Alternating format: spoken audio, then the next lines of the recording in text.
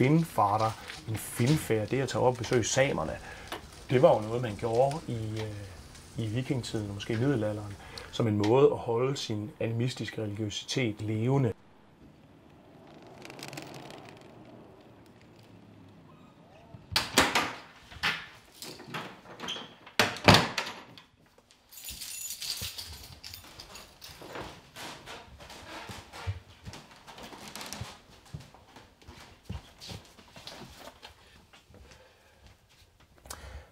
Så jeg lavede faktisk en finfær, da jeg var 16-17 år gammel. Tog op til Finnmarken og gik på den samiske folkehøjskole i Karasjok, Sami Albantalaskola. Nu var jeg også 16-17 år gammel, ikke også? Altså, når man er 16-17 år gammel, og man kommer op til et koloniseret folkeslag, så fatter man jo bjælle og en hat. Så ja, men det er alligevel meget skægt, at jeg så her mange år senere bliver opmærksom på, at finfarer, at det er blevet forbudt i de norske love i middelalderen, fordi at det var betragtet som en måde at fastholde eller genoptage traditionel religiøsitet.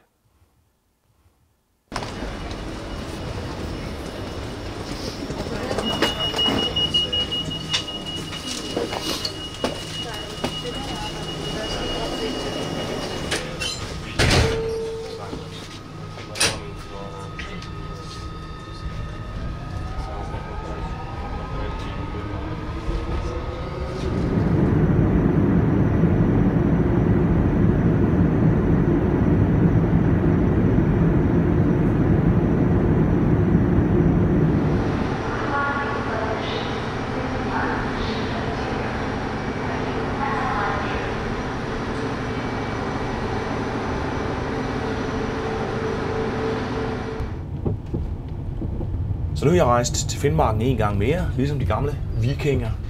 Men den her gang er hensigten lidt en anden, end da jeg var ung. For nu skal jeg faktisk op og møde en samisk shaman. En mand, som selv har gjort sin egen form for finfær.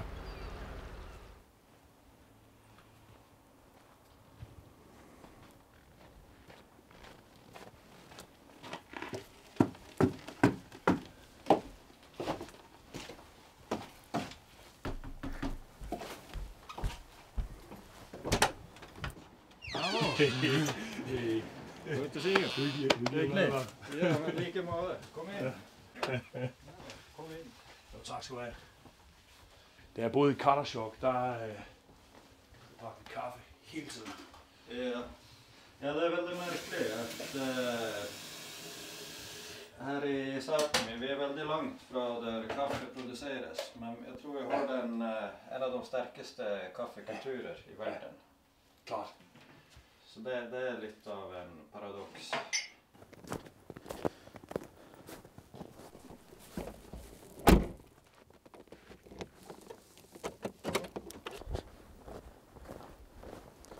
Møder du nogle gange fordømmelse fra samer over, at du vender tilbage til den oprindelige religion? Jo, det skjer. Det gjør det. Det er omtrent kanskje en tredjedel av alle samer som mener det, og en tredjedel synes at det er veldig bra det jeg gjør, og en tredjedel som vel ikke bryr seg.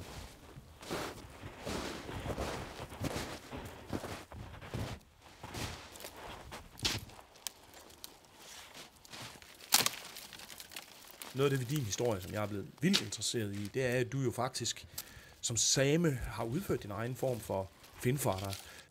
Har du lyst til at fortælle din historie om din finfarer til Sydamerika? Så når jeg var i øvre tenåren, så blev det at jeg levde på jakt og fiske.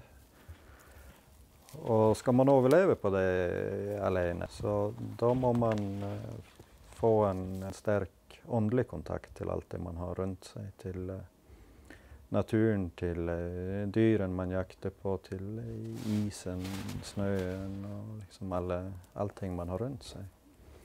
Så det var jo en veldig stor lærdom, sånn å si. Det var jo en shamanistisk opplæring som jeg fikk alene på den måten.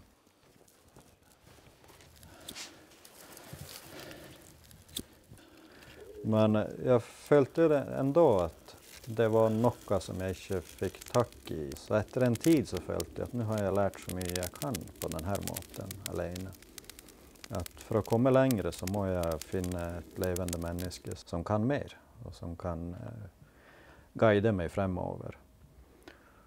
Og det fanns ikke lenger å finne her, for det at sjamanismen har jo vært forbudt i 400 år.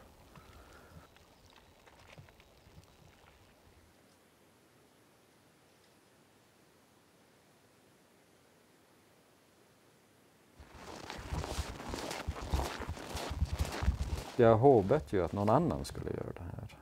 At noen må reise vekk for å ta denne kunnskapen tilbake. Klart. Så det gikk vel noen år at jeg bare håpet på at noen skulle gjøre det. Og sen så skjønte jeg at det er noe ingen som gjør det hvis jeg ikke gjør det selv. Så da gikk jeg opp på et fjell, og så bad jeg til alle høyere krefter om at jeg skulle få en veldig bra jaktsesong, og det fikk jeg. Så det ga meg en billett til Amazonas.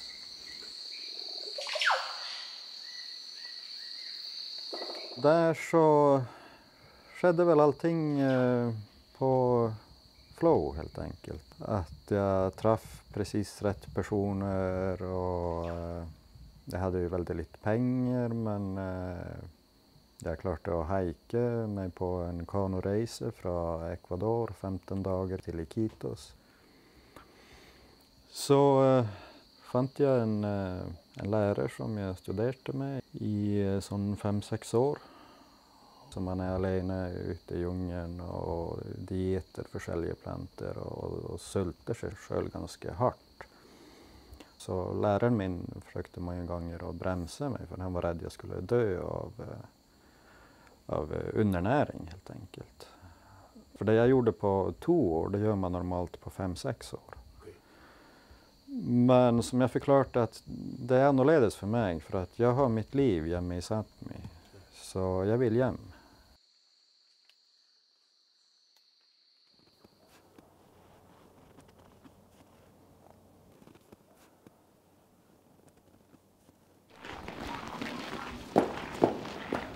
Når jeg kom hjem hit igjen, så fikk jeg sen mange ganger spørsmål om peruansk, amazonisk kosmologi og tradisjoner og sånt.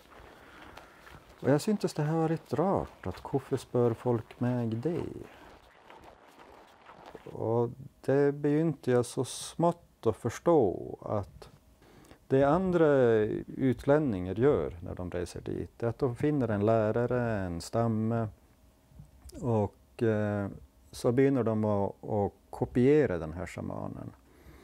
Og lære seg liksom deres kosmologi og deres sanger. Og helt enkelt gjøre det de gjør der. Men det er det at kopien blir sjelden like bra som originalet.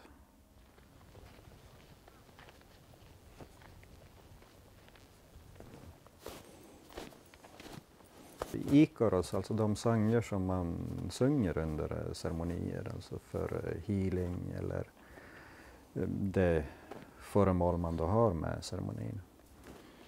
Det vet jo sjamanerne der, at de skal man egentlig ikke lære seg fra andre mennesker, utan de skal man lære seg fra åndeverden.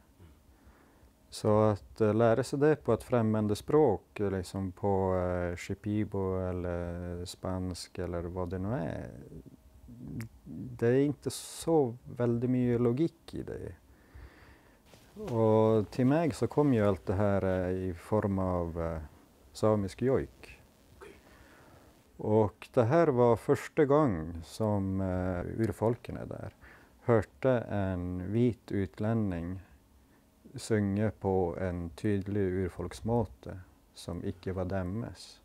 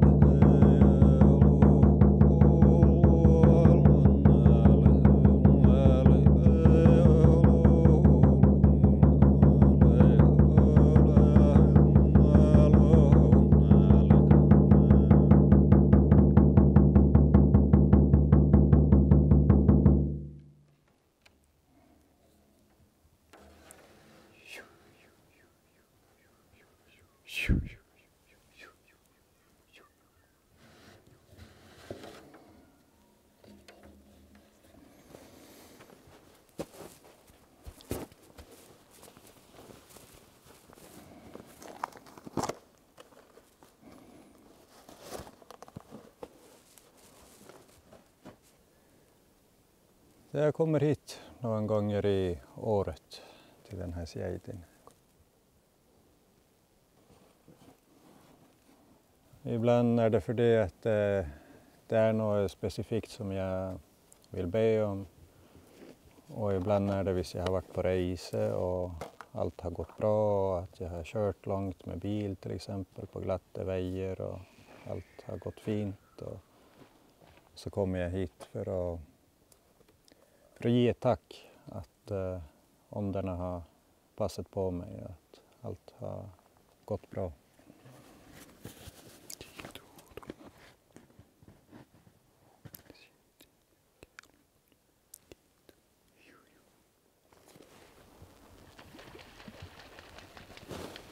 Jeg kan godt mærke det, at det er et kraftfuldt sted. Ja, jo, nej, men det är gott att se att den här sejdin har överlevt in i modern tid och att den är aktivt brukt. Det är som vi såg ju här under Veiso, så att vi inte är de första som går hit. Att det har varit någon andra här tidigare. Och det ger ju hopp om att all gammal visdom är inte glömt, att det är fortsatt i bruk.